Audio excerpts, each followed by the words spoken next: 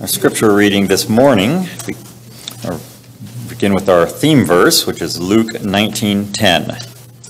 For the Son of Man has come to seek and to save that which was lost. Colossians 1:13 through 17. For he rescued us from the domain of darkness and transferred us to the kingdom of his beloved Son, in whom we have redemption, the forgiveness of sins. He is the image of the invisible God, the firstborn of all creation. For by him all things were created, both in the heavens and on earth, visible and invisible, whether thrones or dominions or rulers or authorities. All things have been created through him and for him. He is before all things, and in him all things hold together. Our scripture text is Luke 11:14 through 23. And he was casting out a demon, and it was mute. When the demon had gone out, the mute man spoke, and the crowds were amazed. But some of them said, He casts out demons by Beelzebul, the ruler of the demons. Others, to test him, were demanding of him a sign from heaven. But he knew their thoughts, and he said to them, Any kingdom divided against itself is laid waste, and a house divided against itself falls. If Satan also is divided against himself, how will his kingdom stand? For you say that I cast out demons by Beelzebul. And if I, by Beelzebul, cast out demons, by whom do your sons cast them out? So they will be your judges. But if I cast out demons by the finger of God, then the kingdom of God has come upon you. When a strong man, fully armed, guards his own house, his possessions are undisturbed. But when someone stronger than he attacks him and overpowers him, he takes away from him all his armor on which he had relied and distributes his plunder. He who is not with me is against me, and he who does not gather with me scatters. You may be seated.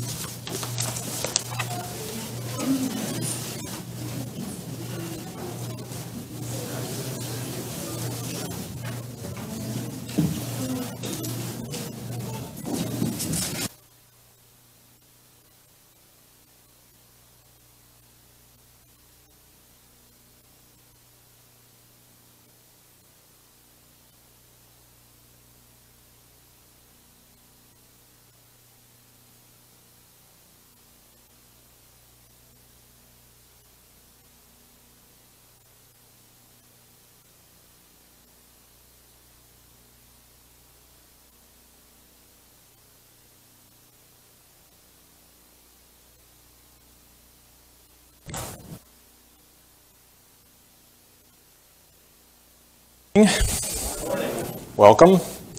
It's really good to be back. It's always, I guess, nice to take a little break from the responsibility of preparing a message every week, but not from the blessing of being able to be in the Word to the point of when you're studying for a message and being able to share that with you guys. So I am really excited to be back, and I'm looking forward to it and looking forward to see what God's going to bring out of this message for all of us. So let's open in a word of prayer. Father, I thank you we get to be here this morning, be a part of your church. Thank you for the work that you're doing in your church across this planet.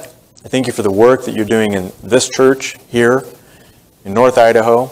Lord, I thank you that you've involved each one of us. Lord, I pray that as we seek to grow closer to you, we are doing the part in the church that you've called us to do as individuals, to serve in the church. And as we heard this morning, to see the joy of what it looks like and what it means to be a part of serving you and doing your work and serving one another. Lord, I thank you for your word and that we get to be in it this morning. Thank you that we have your complete word. Pray we would take it seriously. Let it not just be knowledge in our heads, but go to our hearts, that we might be convicted and challenged and encouraged and grow from it and encourage and challenge one another to be growing as well. I just thank you for this time this morning. In your Son's precious name we pray. Amen.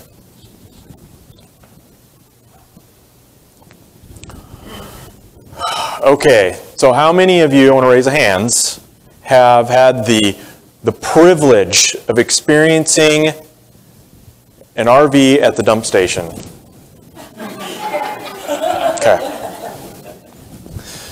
Okay, how many of you who have raised your hands have experienced an incident?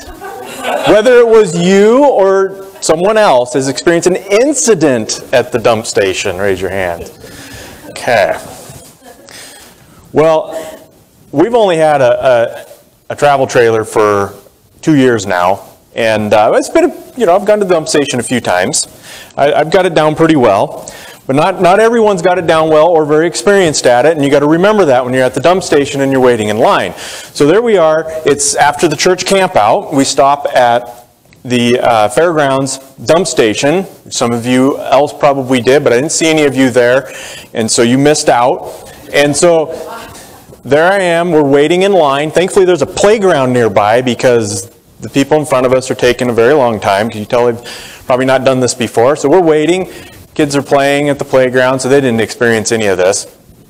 And so the people in front of us, they finally finish. I'm like, whew, okay. They pull out. We pull in. Well, just as we pull in, another rig had pulled in because it's an island-type dump station. People are dumping on both sides. And you're not far from the person dumping next to you. And so right as I pull up, I'm getting my hoses out. I'm getting ready. The people beside me, they're just a little ahead. They're getting hooked up. And I'm subconsciously hearing what's going on, but not really paying any attention. And what it was is one guy was teaching some other guys how to do it. Okay, we'll pull the lever for the black tank first, which is the right way to do it. And I hear spillage. And then I hear, turn it off, turn it off, turn it off. So they turn it off, and I look over, and I'm like backing up because there's sewage spilling all over the ground. And what it was is they didn't get the fitting on all the way. They put it on, and they turned it, and it's got these little lock deals, but they didn't get all the tabs. So the under tab was not hooked, and there was a big gap under there, and it was leaking all over the place. Christianity is like an RV sewer connection. You either got it on all the way, or you don't have it on, and you got a mess on your hands. Jesus said, "He who is not with me is against me." And that's what we're looking at this morning. Funny illustration to try to help make sense of that. But let's get into the Word. We're in Luke chapter 11. We'll be starting at verse 14, going on through verse 23.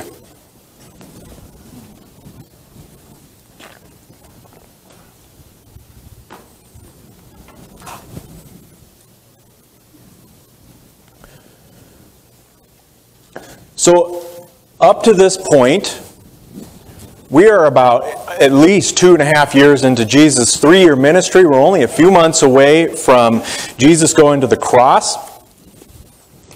For that first 2.5 years, Jesus spent most of his time ministering in Galilee. And now, Jesus is down in the Judean area, the southern area, working his way towards Jerusalem. Luke has told us that he has set his face like flint to go to Jerusalem, which means he is determined because he knows there's something that needs to happen there. He's got a job to do, what he was sent to do. So, the context of this is Jesus is teaching throughout Judea as he is going from village to village. It wasn't a direct route straight to Jerusalem, but he is working his way there. Just before we left on our trip to Kentucky, I just did 2 messages on prayer. So Jesus had just taught on prayer. And now we get to this one. And this doesn't necessarily, verse 14 doesn't necessarily fall in an exact consecutive order. Luke doesn't word it in that way, although it doesn't give us any reason to believe that it doesn't.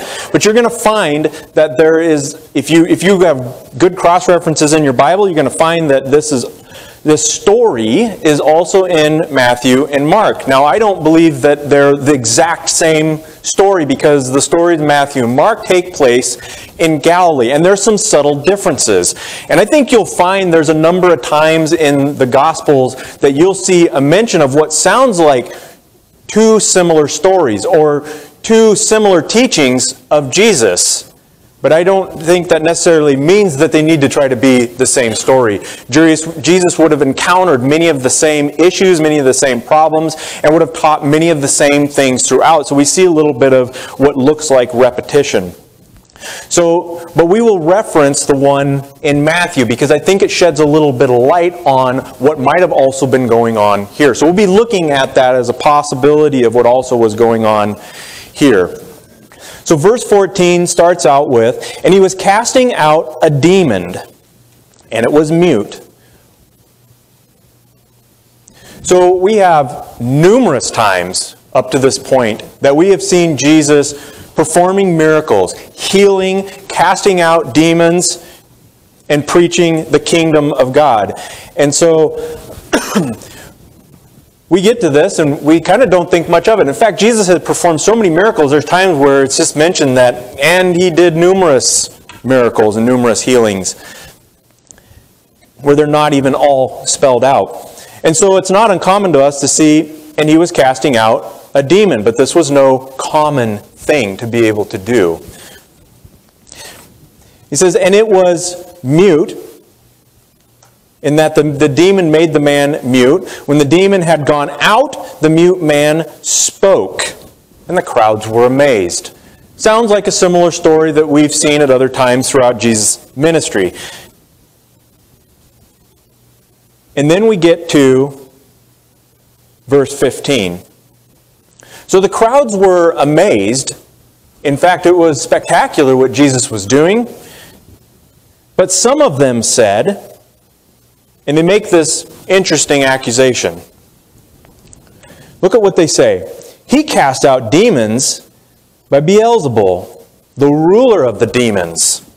Now this is an interesting accusation. So first off, Beelzebul. It's kind of self-explanatory in the text where it says that the ruler of the demons. Well, we can assume that what we're talking about here is Satan or the devil. And that's true.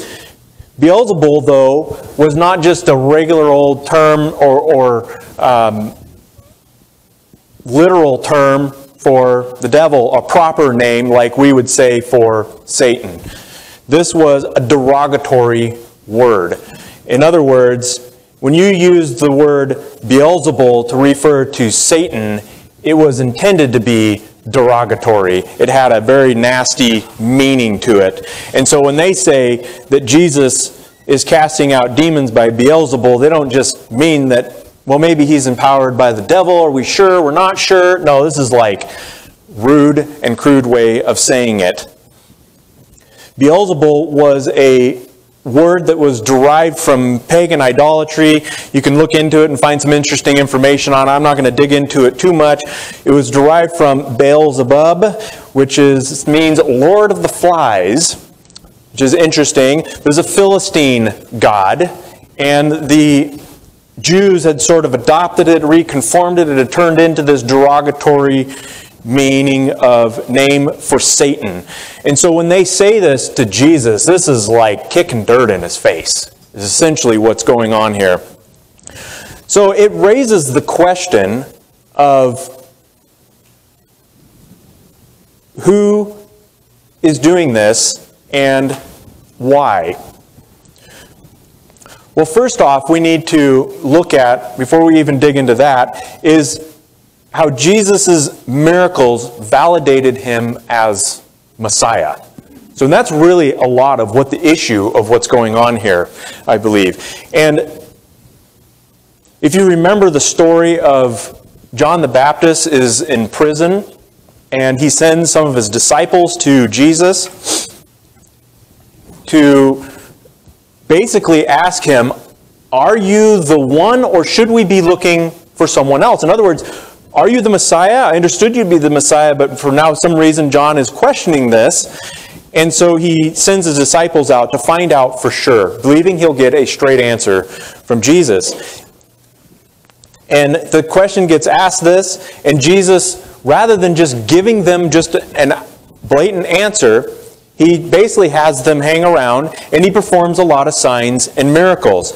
And in Luke 7:22, and this is a passage we covered some time ago, says, and he answered and said to them, so this is to John's disciples, are going to report back to John. He says, "Go and report to John what you have seen and heard. The blind receive sight, the lame walk, the lepers are cleansed, and the deaf hear. The dead are raised up, the poor have the gospel preached to them." In other words, all of what Jesus was doing was confirming or validating him as the Messiah.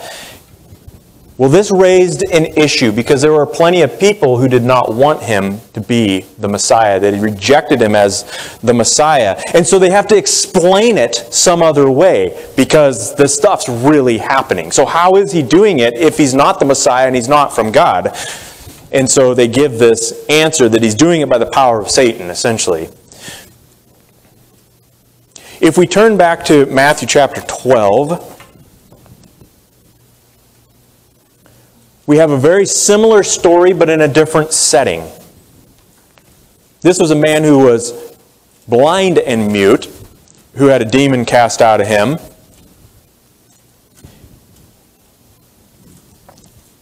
So verse 22 of Matthew chapter 12 is where I'm going to start. I'm going to read through 3 verses here. "Then a demon-possessed man was blind and mute, was brought to Jesus, and he healed him, so that the mute man spoke and saw. All the crowds were amazed and were saying, 'This man cannot be the son of David, can he?'" Referring to him as being the Messiah from the line of David. "But when the Pharisees heard this, they said, 'This man cast out demons only by Beelzebul, the ruler of the demons.'" This sounds like a quite similar story. And Luke doesn't tell us here that it's the religious leaders. He just simply says, "But some of them said." But I think we can safely guess that likely the religious leaders were doing this. This was them, or they were part of this. As we see, they were the ones that typically were rejecting Jesus as the Messiah. But why? Why were people so reluctant to accept Jesus as the Messiah? Verse 23 back in Matthew chapter 12 said, "All the crowds were amazed and were saying, 'This man cannot be the son of David, can he?' Because it validated him as the Messiah, like I said earlier. This validated him as the Messiah, and they were unwilling to accept this because Jesus confronted them. See, the thing is many of these religious leaders, the one that Jesus confronted, these men were not truly men of God. And Jesus, knowing their hearts, knew that and would confront them, and they didn't like it. They didn't like what Jesus had to say, and they didn't like the fact that he proved himself as the Messiah. But the crowds are going, "Well, but he's doing all this stuff. How is he doing this? Explain that." Well, he's doing it by the power of Satan. And they say this in quite the derogatory way. So we cast back in Luke chapter 11, verse 15, he casts out demons by Beelzebul, the ruler of the demons. Others, verse 16, to test him, were demanding of him a sign from heaven. Demanding of him a sign from heaven. Now, wait a second. Is it just me, or did Jesus just perform a sign right in front of them? Right? So here Jesus is performing a miracle of casting out this demon right in front of their very eyes, and they're saying, "No, we want a sign even greater than that. That's not enough." You know, Satan could probably pull that off. So prove to us that you are truly who you say you are. Give us a sign from heaven. Okay, well, let's use our imagination for a minute. Jesus, the creator of the universe, could do a lot, right? Not outside of God's will, though. So we got to keep that in mind. Let's just say he, I don't know, makes the sun move in the sky, or makes stars fall out of the sky, or takes a mountain and just and moves it right in front of their very eyes. Is that the kind of thing they're looking for, you think? Now let me ask you a question. Do you think that would have convinced them?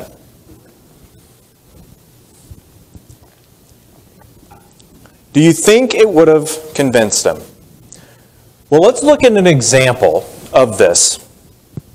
Because often we think that, you know, if God would just reveal himself to people on this planet, maybe they would be convinced and they would believe him. It would convince all the atheists. Do you think that would work? I think we have lots of scriptural evidence that that wouldn't work. And I'm going to give just one of them for starters. This reminds me of the rich man and Lazarus. Luke 16 is where that's found. And in verses 27 through 31, I'm going to read. And leading up to this, the rich man dies. He goes to hell. And the Lazarus is in heaven beside Abraham. And the rich man is able to converse across a great chasm. And he's pleading with Abraham.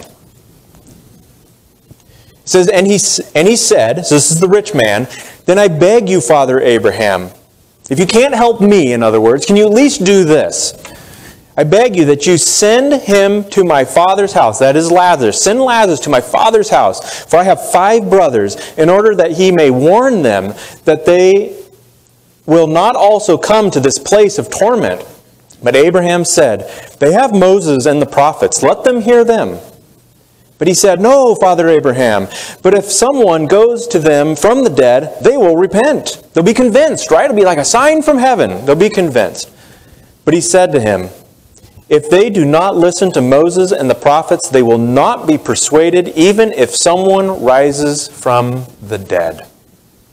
Think about the time of Noah and the corruption that was going on in the earth. Do you know that people living during the time of Noah, when this was going on and the earth was so corrupt that God chose to wipe the entire earth out except for 8 people, that a number of those people could have, and probably did, know Adam and Eve personally?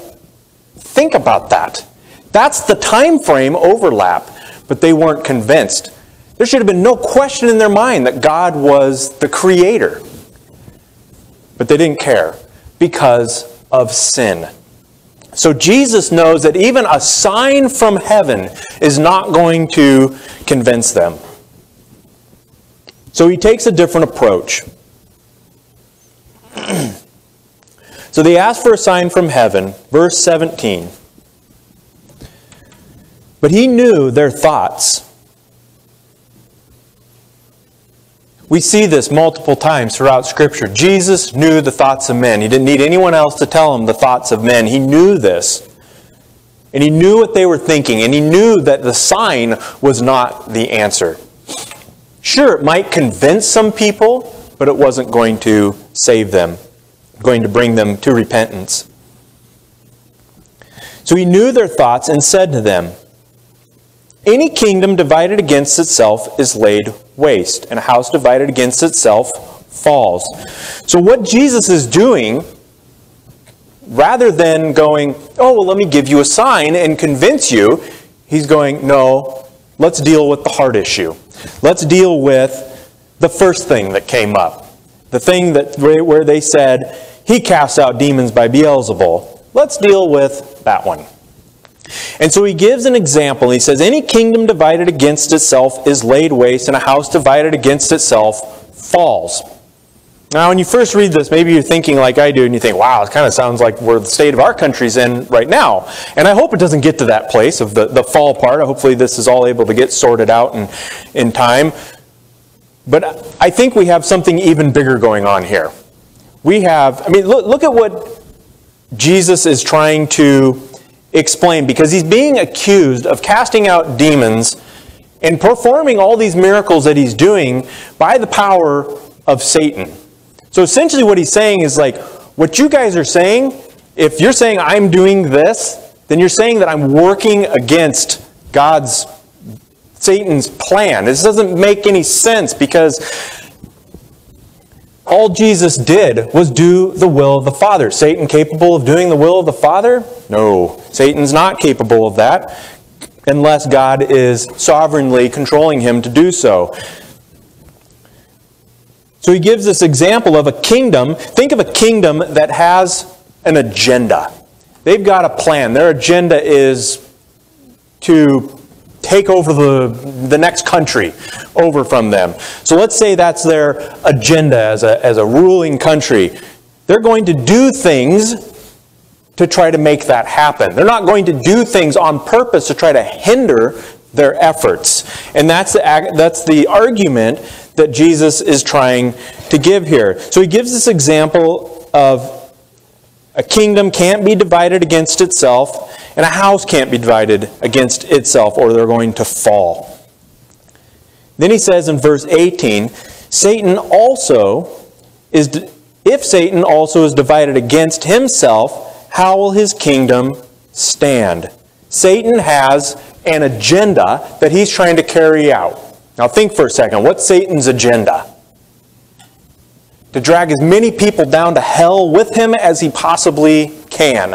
I think that's as clear as can be as Satan's primary agenda. How many people can he drag down with him? And he'll do anything he can to make that happen. All he's got to do is just change a certain key component of the gospel. Well, yeah, Jesus died on the cross for your sins, but you also need to do this, and you also need to do this. And so he'll take religions and he'll change them and form them into something that'll lead people astray. That's what Satan does. He's the master liar. So Satan is not going to do anything to actually, intentionally, to actually further God's kingdom. And so here Jesus is doing the will of the Father, doing the will of God to further the kingdom. That's why he's performing all these miracles and proclaiming the kingdom of God and proclaiming also who he is as the Messiah. And Satan isn't going to truly be helping him do that. And so that's the point that Jesus is trying to make here. His kingdom won't stand if he's working against himself. And so he's trying to get them to see this and understand this point. He says, continuing on in verse 18, "For you say that I cast out demons by Beelzebul." And he's basically saying that's impossible. Now, not to say that Satan can't look like an angel of light and look really good and make it look like demons are being cast out, but to do what Jesus is actually doing, Satan cannot do. So he goes on to say, to further the argument, verse 19, "And if I, by Beelzebul, cast out demons, by whom do your sons cast them out?" So he kind of turns the table back on them. So if I'm doing it by Beelzebul, who in the world are you doing it by? This just doesn't make any sense. The comment made in verse 19, by whom do your sons cast them out, is referring to Jewish exorcists. And you can reference this, go look back at this sometime on your own if you want, but in Acts chapter 19, there's a very interesting story in there where there's these Jewish exorcists, and they see Paul being successful at casting out demons by the name of Jesus. So they get the wild idea that, oh, maybe we'll go in and so they try it. And they try to cast out demons by the name of Jesus, of whom Paul preaches. And the demon-possessed man says to them, he says, "I know who Jesus is and I know who Paul is, but I don't know who you are." And he overcame them and beat them up and sent them out of the house naked. It didn't work too well for them. Obviously, they were not truly trying to cast out demons by the power of God in the name of Jesus. So these are the kind of men I think Jesus is referring to and bringing out the point as well that, you know, your exorcists aren't all that successful, by the way. And I can tell you why. And it's not because I'm casting demons out by Beelzebul and them by the Lord. It's the other way around, is what Jesus essentially is saying here.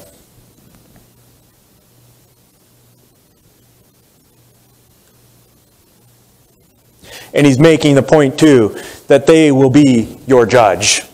In other words, can you not see the contrast between what's going on here? Verse 20. But if I cast out demons by the finger of God, then the kingdom of God has come upon you. In other words, think about this. If I'm right, and I am casting out demons by the power and the finger of God, what's going on here? Then I am the Messiah, and I am doing the will of the Father. And you should hear what I have to say and stop rejecting me. So Jesus goes on to make a point.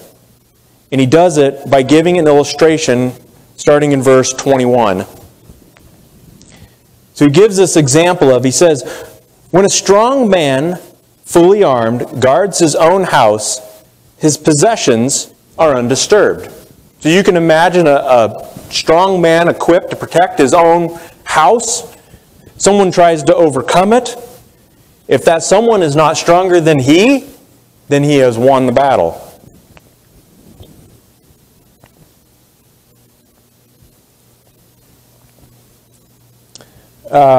So when a strong man fully armed guards his own house, his possessions are undisturbed. But when someone stronger than he attacks him and overpowers him, he takes away from him all his armor on which he had relied and distributes his plunder. So in other words, what Jesus is doing now, he's giving a comparison between the kingdom of Satan, the kingdom of darkness, and the kingdom of God, that is the kingdom of light. And in this example that Jesus gives, this illustration, we have Satan being the strong man, guarding his house. And he's strong to a certain extent. But God is stronger. And he's going to defeat Satan, and that kingdom will not stand. We can look at several passages as Jesus being the stronger one, the one to defeat Satan, to defeat the kingdom of darkness, as that being Jesus' purpose of why he came into this world. So 1 John 3:8 says, the Son of God appeared for this purpose, to destroy the works of the devil. For this purpose, to destroy the works of the devil. If this world was left to the devil, we'd all stay in our sins, and this world would be a mess. I'm not even sure it would still be around anymore if it wasn't for God's sovereign grace and mercy in sending his Son. So Jesus' primary purpose is to destroy the works of the devil, and he's going to do that by growing his kingdom on this planet, by saving hearts and souls. Hebrews 2:14 says, therefore, since the children share in flesh and blood, he himself likewise also partook of the same, that through death he might render powerless him who had the power of death, that is, the devil. That he might render powerless. Satan is powerful, but there is no comparison between the power of Satan and the power of God. In Colossians 1:13 through 14 says, for he rescued us from the domain of darkness and transferred us to the kingdom of his beloved Son, in whom we have redemption, the forgiveness of sin. He rescued us from the domain of darkness and transferred us to the kingdom of his Son.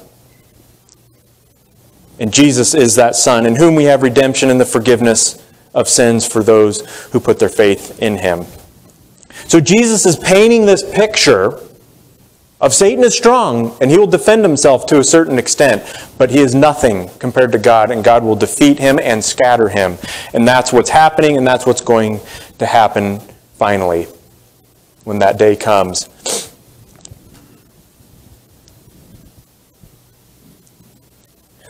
So the question is whose side are you on? Whose side are you on? Or whose side do you want to be on? Look what Jesus says. He says in verse 23, he who is not with me is against me, and he who does not gather with me scatters. So think about this. We've got two strong men, let's just say. One's here, one's there. Whose side do you want to be on? We all know what Satan's capable of. We've seen it. We see examples of it in Scripture. We see what he's doing in the world around us and deceiving people. What about Jesus? Who is Jesus? Colossians 1:15-17 says, He is the image of the invisible God, the firstborn of all creation. For by him all things were created. This sound like just a good man to you? Sounds like a description of God, doesn't it? But talking about Jesus. For by him all things were created, both in the heavens and on earth, visible and invisible, whether thrones or dominions or rulers or authorities. All things have been created through him and for him. He is before all things, and in him all things hold together. You want to be on Satan's side, or do you want to be on Jesus' side? Let's weigh that out.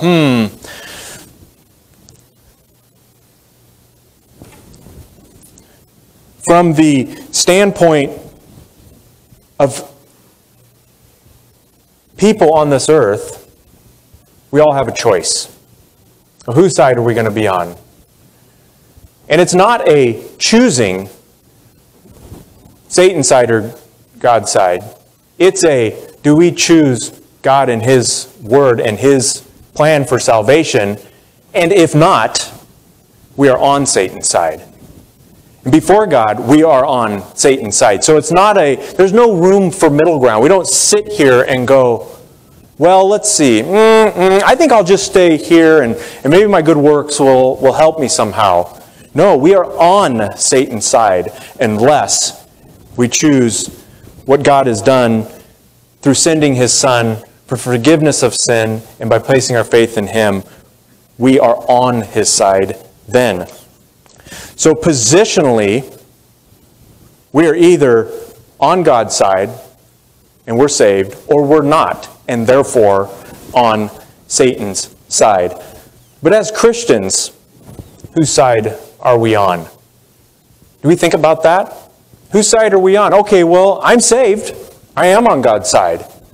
But practically speaking, how we live our lives, whose side am I on? From moment to moment throughout the day, whose side am I on? I love Galatians 5, and it says it so clearly, because in verse 16, Paul says, through the power of the Spirit, but I say, walk by the Spirit, and you will not carry out the desires of the flesh. Think about this.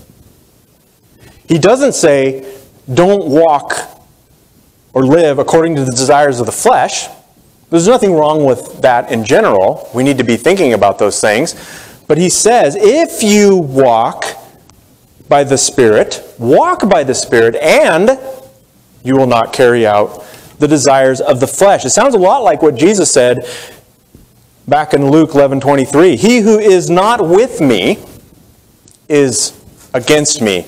If you're not on God's side, then you're against him. Essentially what he's saying, if you're not with me, you're against me.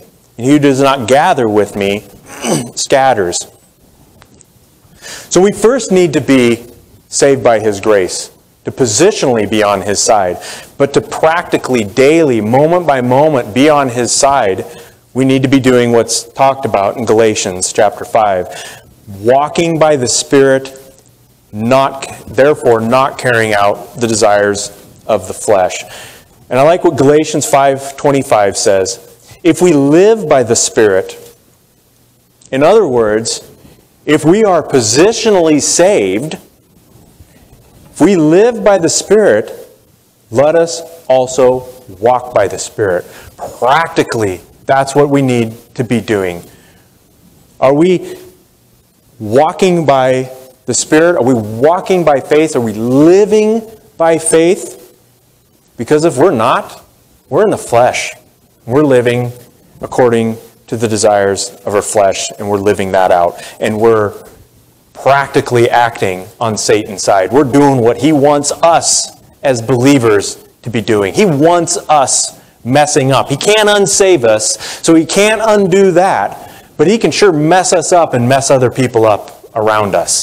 And that works towards his effort of dragging as many people to hell as he can. Because if we can look like bad Christians and we maybe mess somebody else's situation up and Satan thinks he's successful. And so he can essentially use us in that way. But we don't have to. God has given us everything we need to be able to live godly lives. And that's a promise from Scripture. And we can walk by the Spirit even when it seems impossible. So whose side are you on? Let's pray. God, I thank you that you are constantly working in our lives, Lord. And I thank you that we can trust you to lead us. Lord, I pray that we would be looking to you as our leader, as our guide through life, desiring to walk by the Spirit, not fulfilling the desires of the flesh. Lord, we know at times it's hard. The flesh is strong, or in other words, we're weak, but you are strong. We thank you for that, and you can help us and give us what we need. I pray that we would desire to do that and strive for that, and you'd give us what we need to do that. I just thank you. In Jesus' name we pray. Amen.